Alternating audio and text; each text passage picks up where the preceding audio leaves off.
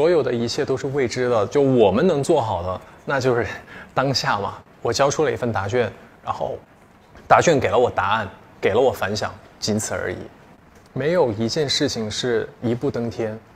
我认为所有的成果，所有出来的结果，都有一个积累的过程，所以这个积累就需要坚持。怕的就是没有事情做，这是最可怕的。也有空窗期，会迷茫，会不知道长远的路到底在哪里，要怎么走。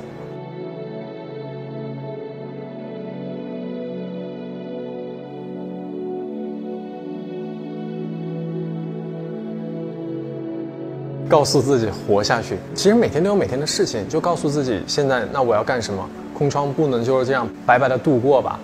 健身那个时候胖150左右，减肥，多看看书，那段时间多看看电影，就多上课，表演课、舞蹈课、声乐课，那段时间其实都在进行，只是那段时间的一个工作的一个空窗期，但是其实每天都有事情在做，我觉得这就够了。其实为什么我当时会觉得说要做好自己的事情，是因为我觉得如果当机会来了，能不能抓住，其实就靠平时的积累。